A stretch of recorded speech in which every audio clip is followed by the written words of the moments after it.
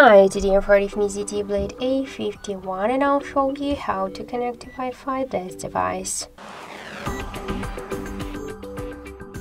So open first the settings application and then tap to network and internet.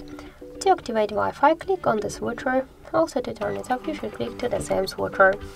After that, you will see here, after activating the Wi-Fi option, you will see here all of the available networks which you could connect. Just select the network. Here, enter the password. If you want to see this password, click to the show password checkbox. After that, just tap to connect. Wait a couple of seconds. Okay, be sure that you use the right password. And that's it. So, as you can see, that's so simple.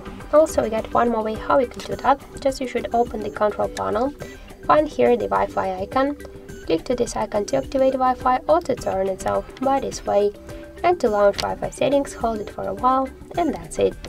So thank you for watching, and if you find this video helpful, leave thumbs up and subscribe.